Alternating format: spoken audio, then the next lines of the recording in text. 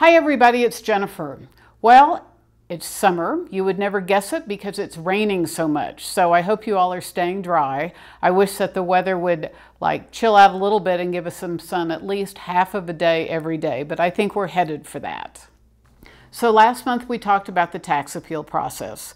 So we heard from many of you, and we worked on our market analysis, got the information out, and we would be curious to know how we fared with the assessor, or I should say how you fared with the assessor. So if you will either shoot me a text or an email just to let me know how it worked out, we would think that would be great information. Thanks. While we're on the subject of property taxes, Governor Polis did sign a bill that gives us some tax relief, and now it will be passed on to the voters, so we'll see what they say in the fall. As we head into our traditionally busy season, I think that what we're finding is that people with interest rates of 2 and 3% are not moving, so they're holding on to their houses. So inventory is low because only people that have to move are selling. Where we're really seeing the effect of the low interest rates is in our property management company. People do not want to give up those loans of 2 and 3%, and it cash flows. When interest rates did go up, we all assumed the market would change and slow down. We just did not know really what the impact would be. And I think what we're seeing is that people are not in trouble like they were in the 2008, 2009.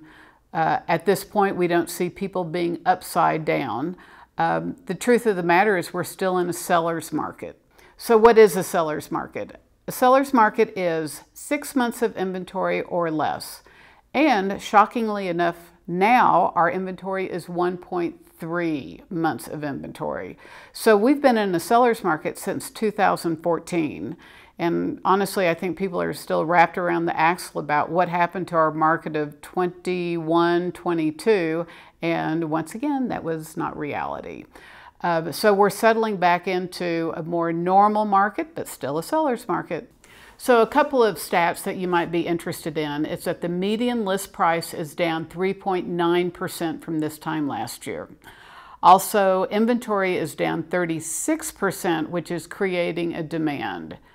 To step away from the stats, what I'm seeing out there when I'm showing and listing is that if the houses are priced at the right amount and they show well, they sell very close, almost 100% of what they're asking.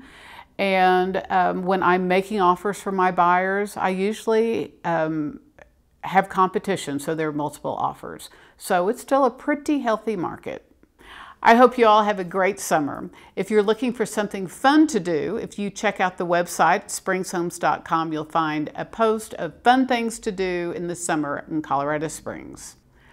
Have a great June, and we'll talk to you in July.